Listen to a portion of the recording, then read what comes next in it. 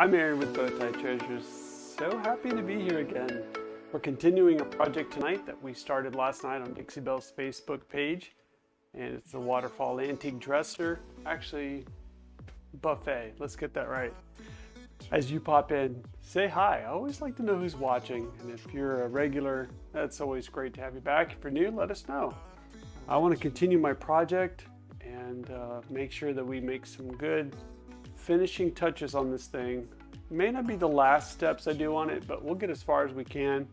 So you can see this is progress. This is where we are, but you can see on the left side it's unfinished. And part of that's because last night I painted that on the Dixie Belle Live and I didn't get to do these steps because it was still wet. So I'd like to finish the whole left side tonight. And then we'll sit back and we'll see what's left. One of the things that's kind of missing is my hardware I've ordered, and I'm waiting for that to come in. And if there's any colors in the hardware that I feel like the piece needs, I'm gonna come back later and put some of that in there. Let's do a little bit of show and tell, because I've got some pictures I want to show you in case I didn't get to show these the other night, last night. So I'm going to show you guys the before pics, and I'm going to turn that on. So this was the picture I actually took in the home where I bought it.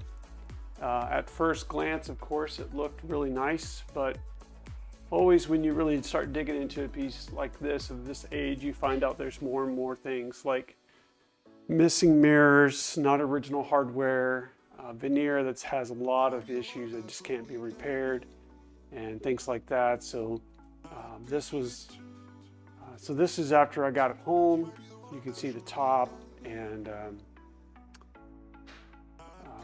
basically just a different angle on the front left door. You can see it's kind of cracked. Hopefully my internet's looking okay. I see there's a couple spots it's glitching, but let me know if there's an issue there. Here you can see, just barely touching it, some of the veneer's coming off. I wound up taking all of those decorative pieces off so I can get all the veneer off. The back was coming apart, and when I put it, I had to take the little wood bottom part of the cabinet out so I could glue the back together. And once I did that, it didn't fit. You know, things expand and contract with heat and all that. So overall, I had to fix that. Here you can see 3 different pictures. On the left of me removing veneer from the bottom cabinets and the doors. Because I didn't have the mirror, I removed the wood pieces that were holding the 2 missing mirrors there. And then I wound up patching everything. And then on the right, you can see the clamp. On the right photo, you can see the clamp in the back holding the piece together. So quite the adventure there.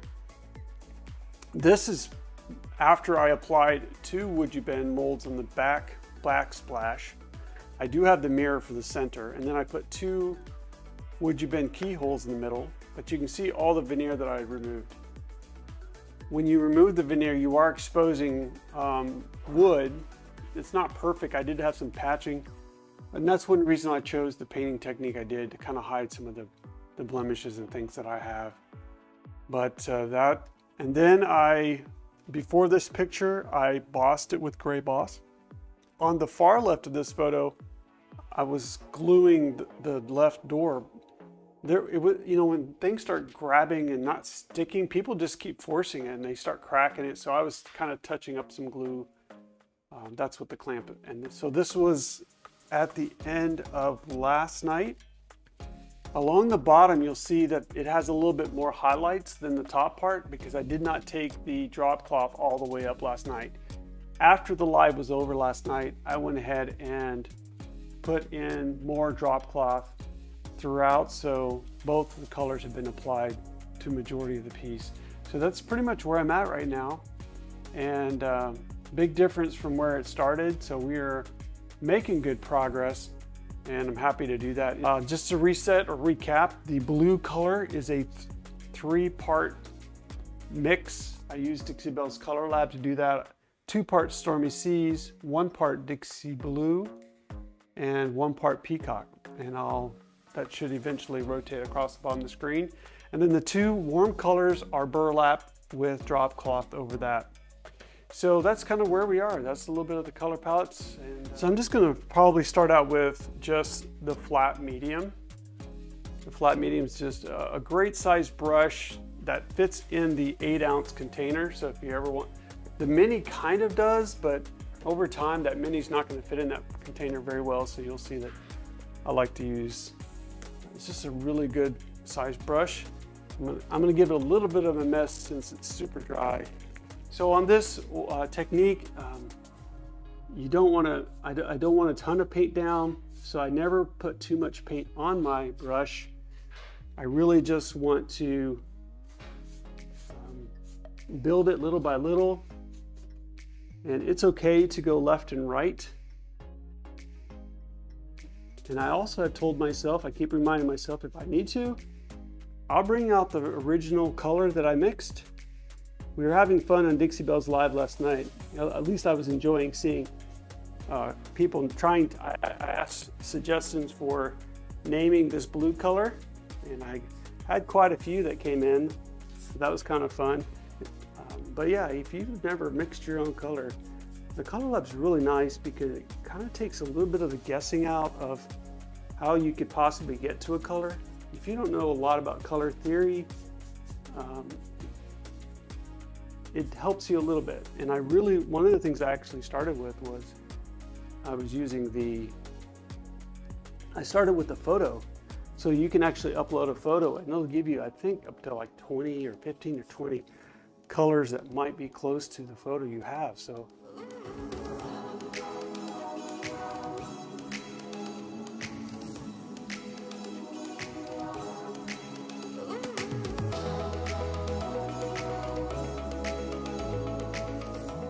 and then sometimes what I'll do is when I use up the color in the brush, I'll drag over the blue color just to give it a little bit, oh, that was too much. Just to give it a little bit of, what do we call it? A dusting, I think I've used that word before. So like here, I don't really think I want that color to be right there. I might come back with the blue later on and just kind of drag over it. But overall, when I'm done, I really won't have a lot of the original color pure. So now I'm just kind of repeating the same technique I did on the other side. More on the front, try to leave the middle open.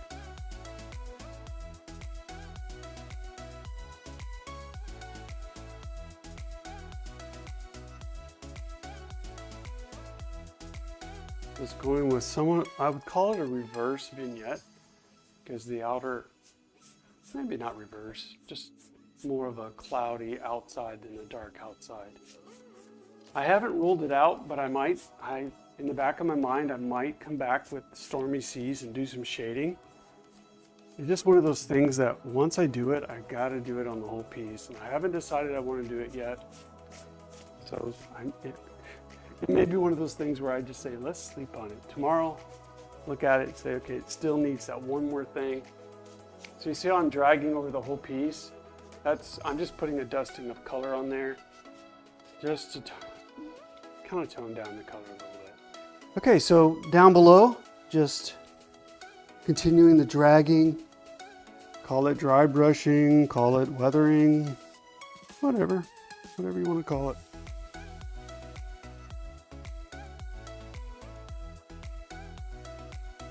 Just bring out that texture, that's the key. So you see how we have all these decorative elements? I want to keep the darks. So this color is really just to hit the highlights. So I quickly go over this area, but what I'm doing is I'm leaving areas of the blue fairly untouched, maybe just a dusting of color. This has nail holes, cracked veneer, just a lot of craziness. And I mentioned last night in my live, sometimes I buy a piece, one, because I just don't come across them, and two, for the fun of trying something adventurous, really, right?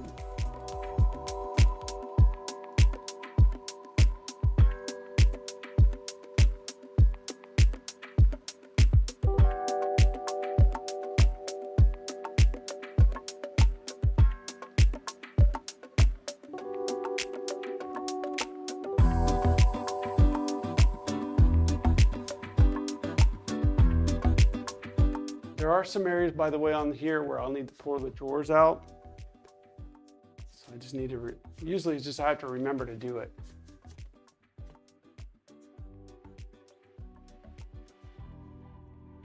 But if you need a technique that's very forgiving, this one works really well because, again, you're not super concerned about every single stroke being perfect.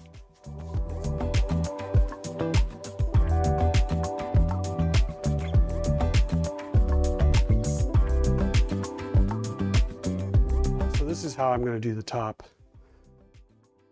Do you see how the right side has a little bit of a void in the middle? This is my attempt to do what I did on the front. So this little empty area, this is my empty area here. So that's kind of what I'm doing, is keeping that vignette. So I just need to make sure I don't want to go all the way in the middle.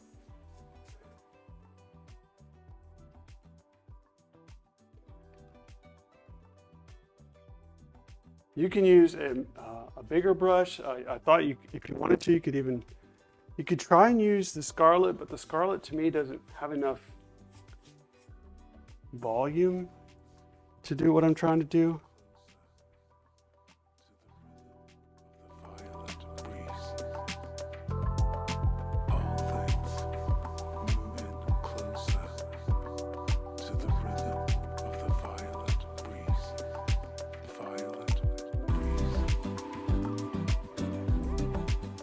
Let's work on the backsplash. I probably should look it up one day. I'm not exactly sure what this back section is called if it's not a backsplash, but if it was the kitchen, it'd be a backsplash, so I figured that's what it's called. If you guys know what it's called, let me know in the comments. I just call it backsplash. So you can see how I'm kind of just hitting the details.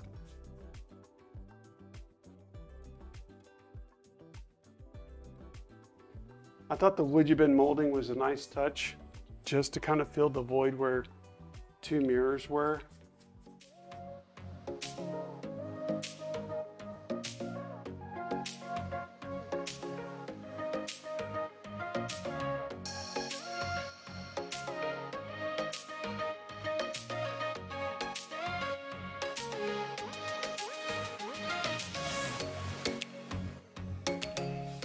So it's coming along on this mirror, the middle where there's not much happening.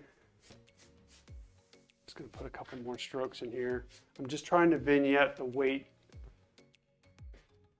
So overall, when you step back, there's the eyes drawn to the middle a little bit more.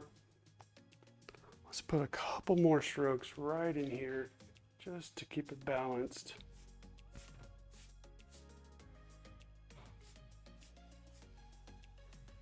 Half the time, the secret is, if there is a secret, is to knowing when to stop. And I think last night I used a 1-inch, so I'm gonna use a 1-inch brush for drop cloth. And remember, or a good reminder is, this is still a little tacky in some areas. I put it on pretty thin, but we're gonna go back down to where we left off so that we don't work in any areas that are wet. So earlier before the live, I combined 2 containers of drop cloth together, put a little water in there, soften it up. So I'm repeating the same technique that I did over there last night, and that is I'm just highlighting. One of the things I mentioned last night is I'm not going to go all the way around to the back, because to me it doesn't make sense to put a highlight underneath in the back. The highlight only needs to really be on the front, so I'm just hitting the front.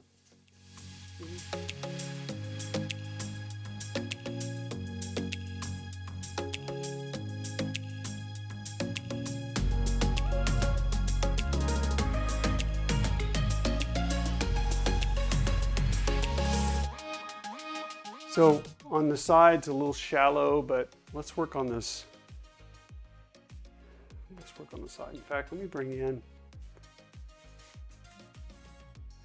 and show you how I'm going to do the side. So you see how the grooves are going this way? You could go in line, but if you go opposite, you're just going to hit the highlights. See how that's working? Now I'm kind of going at a 45-degree angle. So I put it heavier here, but as I go towards the back, I don't have much paint on my brush anymore. And that's where it kind of looks like I'm fading it out. We'll do the same thing in the back. I could have not put anything back here and kept the highlights in the front, but I'm putting this color wherever pretty much I did buffet. And then right here, just a dusting. Light hand, like 5% pressure at most. The highlights. So I'm forcing the highlight on there.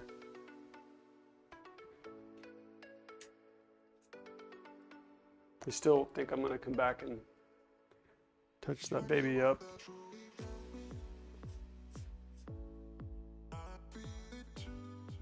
See how I'm going at an angle? Well, that fell over. That's gonna help the brush hit those edges better.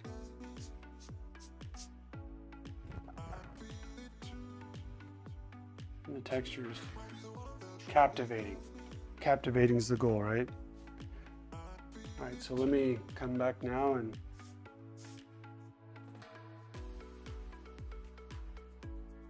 you put too much on your brush, you're gonna have a bright spot, which I have my share of them, but you wanna keep those to a minimum. Like right there, I consider that a bright spot right there. I'm not sure if the camera's picking that up. So you find me kind of dragging my brush off a lot. If you need to discharge it onto a paper towel or something, that's fine too. Light hand, extreme angle is how you can do that dragging.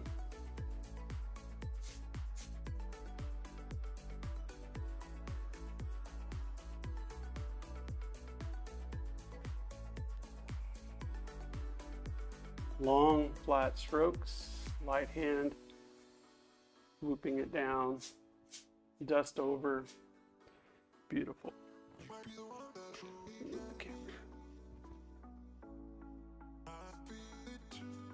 Okay, so now we're going up.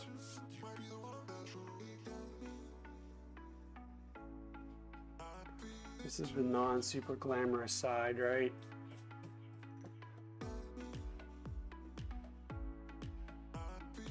This is a really cool piece. I mean, I'm not even sure that someone will actually use it for a buffet.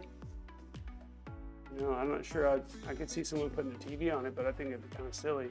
I think it'd make a great display piece. I was in a hotel kind of resort over the weekend, and they had like a small meeting room, and I looked inside and there's really cool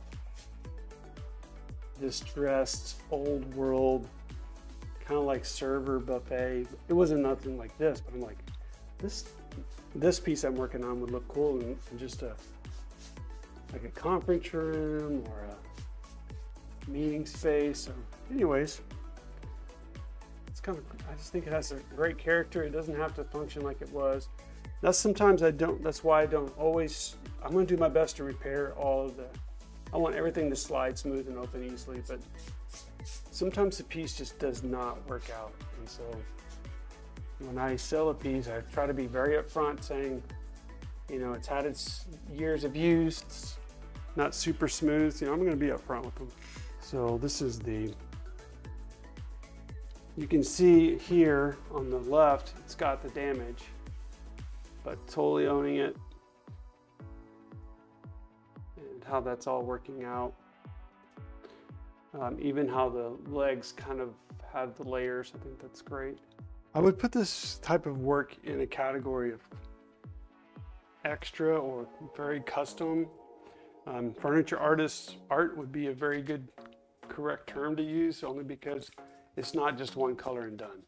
And I don't think that just one color is enough for this kind of situation, because I want to bring out all the details won't pop if you're just doing one color. That's what I'm trying to get to. Nothing wrong with that approach, but I just felt like in order for me to accomplish this piece correctly. So right now I'm doing more of a dusting, just highlight, not really putting a lot of prominent strokes right now, and hardly any paint is on my brush. I just want some depth and some highlights, a little bit of speckling, if you will. You can start seeing some of the grain and details coming out. I think it's cool. So flat, just really light, almost like, just, you know, an 1/8 inch of snow came through the piece, just a little bit. So here's where the mirror's going to be. I'll still go ahead and put some there. Let the camera catch up. There we go. I think my mirror that is here, I'm trying to remember, I think it comes about right somewhere in there. So I'm going to put a little extra right in here. Okay.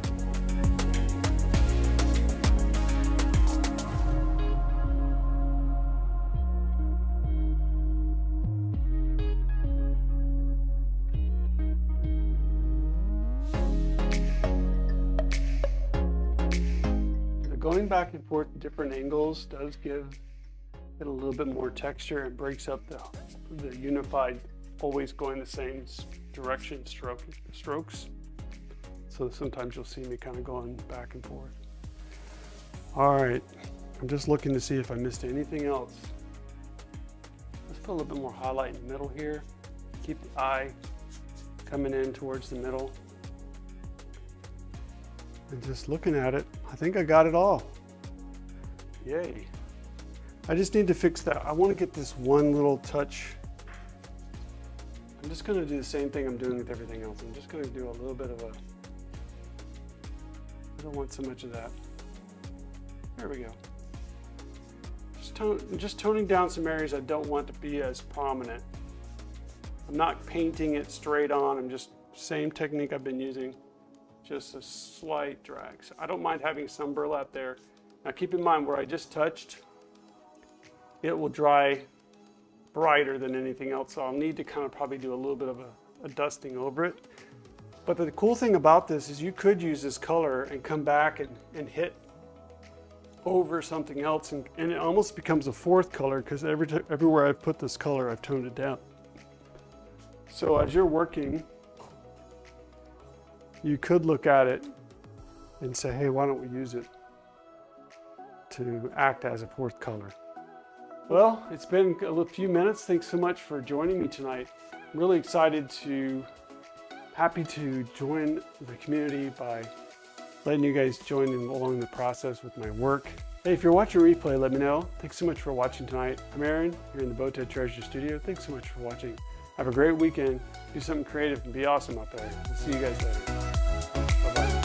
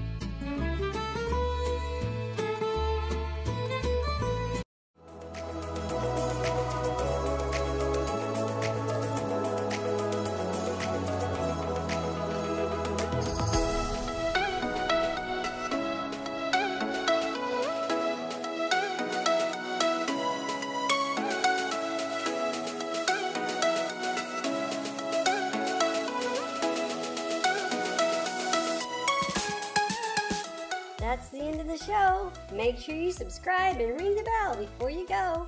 Bye.